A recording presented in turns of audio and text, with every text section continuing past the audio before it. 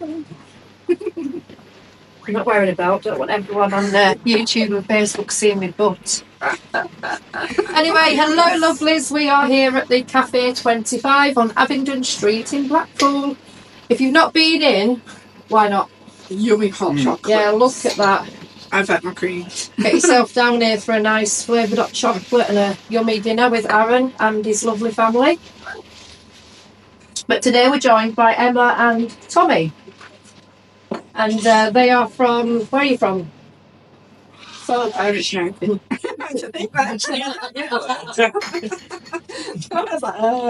put you on the spot there, didn't I? I did say to you that we're winging it. That's nearly as bad as when someone goes, tell me a joke. So what is Solo Parents United? Do you want to go? Oh, you're making me go. We are a CIC that helps parents who are on their own, basically, so they don't have a partner at home.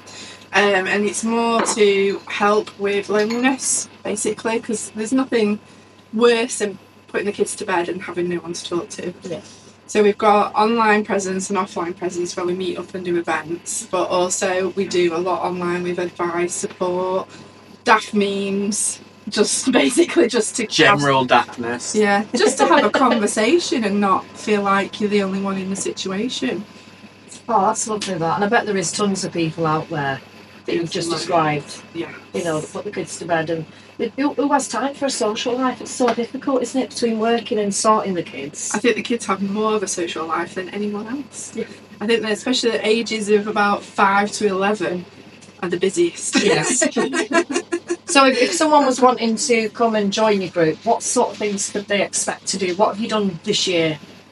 But in 2023, when we started, we've had a festival, we've done Ben Nevis, we went up as a group up there that we hired. We raised the funds to do that. And we had fabulous food for that, if I do say so myself. The food for it that we paid for, and we had a hot tub, which was really needed after Ben Nevis. Ben Nevis, oh wow. Yeah, we've done little smaller walks in Yorkshire and around England as well.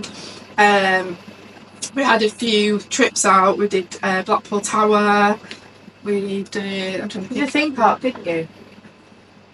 A couple went to Legoland. Yeah, we did do that as a group. We didn't have enough because we get group discount because we're a CIC as well, so we're passing the discount on to the group too. So we normally need about 10, minimum 10 to 20 to go. We didn't quite get it as much as we needed, but the others still went and they got a different offer. And that's sometimes what happens. They don't... Not necessarily what we've done. They can put their own events up, or they've talked to people in the group and gone, oh, actually, I'm going there. Should we meet up on this day? Yeah, let's meet up. So it works in all different directions, really, as well. So do you go out pretty often on your groups, days outs and stuff? We kind of go out. We try to do one at least once a month, don't we? At least, but it's usually like every other week.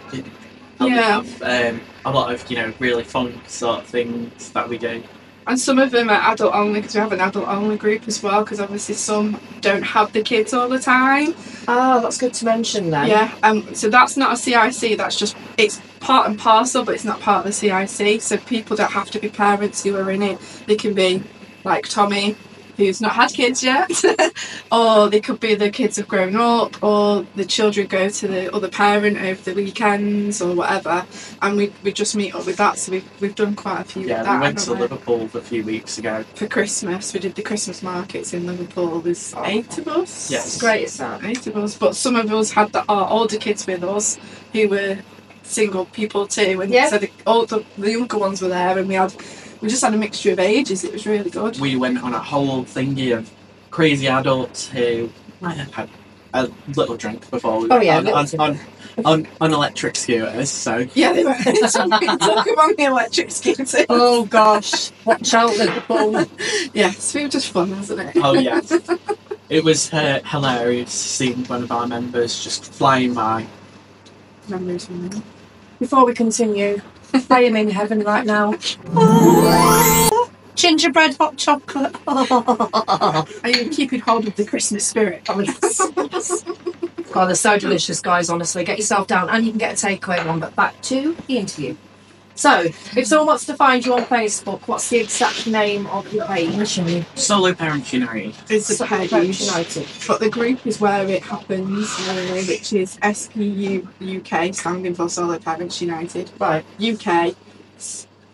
So if you send me the Parents links, United CIC. you send me the exact links to both, and I'll put them in the description. It's also the one with the rainbow heart. Yes, we are rainbow. Yes. Because everybody is in the same storm, but we're on different boats, but we're getting to the rainbow at the end. Hey, and just to mention as well, the safeguarding aspect, if you want to give them a quick run through that, because that is important for some people. Yeah, basically, myself and Tommy come from a domestic abuse background, and the most important thing to us is keeping everyone safe, and groups like this tend to get a lot of people coming in who try and get into the group for many reasons, whether they're an ex or they think they're vulnerable and they can scam them and stuff like that.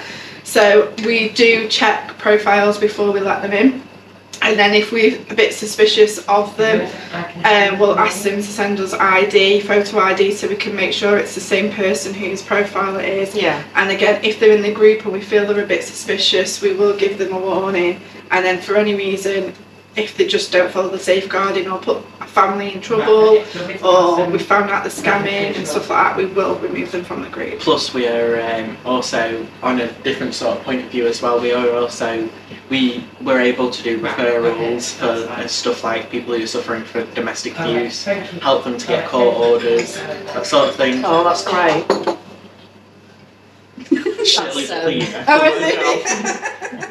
I was like, I don't think I know. No, it's important though with the safeguarding as well to mention that any events that you go into don't get put up publicly until afterwards, you know, for a safeguarding The only thing reason. we put publicly is if we're doing a fundraiser where everyone can attend, but we let the group know that it is public and they choose if they want to come or not.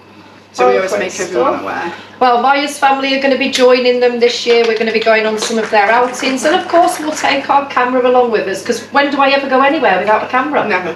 I was in the bath last night and my camera was there, sat watching me, and I was like, hello. That's really taking it a step too far. Wait until you see the video for the hotel. Yeah. I hope you were wearing a bathing suit. I had the shower curtain round me. Peekaboo, and I was like, Katie, you're off your head. Go to bed. Did you do that trick? Very said to me when I got home, why didn't you do the Home Alone song, remember? No, I'm the heaviest cat. Yeah. You could edit that in. I could actually. Oh. No, I really do look forward to joining you, and I hope that with this video that there's someone out there that is sat there lonely on a night, and you know they need some support, they want some friends, they want to go on outings, get in touch. They are a great bunch. They're a bit crazy, but they're a great bunch. I think a bit is an understatement. We are very crazy. You can't understate that. No, I think it's important, isn't it, to advertise it and get it out there. It's good for people. So we're going to leave it there, and make sure you come into Cafe 25. Definitely hot chocolates.